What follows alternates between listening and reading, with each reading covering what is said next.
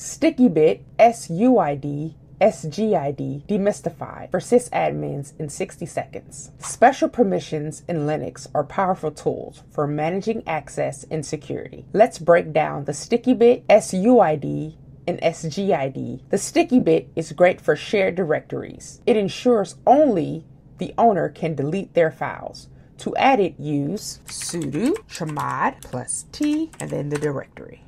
SUID lets a program run as its owner. This is useful for commands like passwd, where user privileges are elevated temporarily. Add it with sudo chmod u plus s and then the file. SGID works for directories, ensuring that all files created inside inherit the group of the directory, not the user. Set it with sudo chmod g plus s and then the directory. To check if these permissions are applied, use ls-l. Look for TS or capital S in the file permissions.